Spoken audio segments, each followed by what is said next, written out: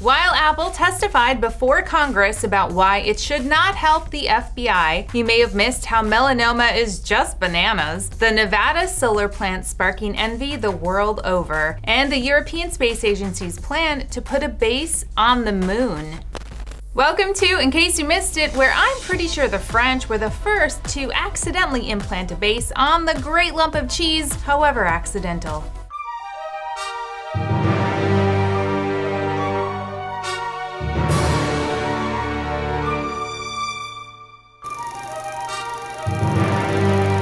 It's a great short film, guys. You should see it.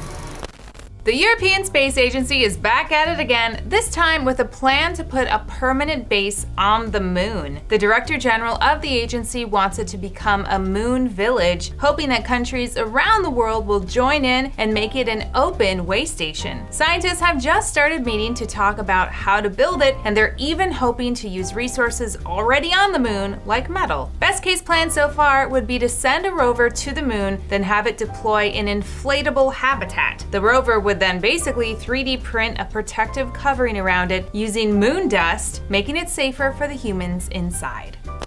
Nevada is now home to a new solar plant that can generate power even at nighttime. It just went online this week with 10,347 mirrors that are collecting energy and making electricity. It's the first of its kind, though, for being able to store up to 10 hours of energy in molten salt, which then gets pushed out overnight. They say it's enough to supply 75,000 homes with energy, and also, it kind of looks like one of those crop circles, so that's one way to punk the aliens. Nice work. Aussies are already trying to build one of these in South Australia, which means we get to do this montage. Solar accessible. Solar is In the past. Solar Quickly in Australia. Crikey.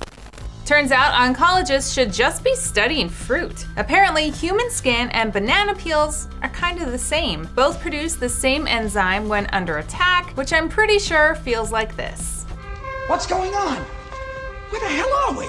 Paris? So now, by studying bananas, researchers are all, oh hey, we can actually figure out the stages of skin cancer now. Useful to know, but more importantly, this hits on something very, very important for the video team here at Engadget. The battle of whether hardly ripe bananas or moldering, brown, and disgusting bananas are better. Vote now because the answer is clear. Hashtag fresh and yellow.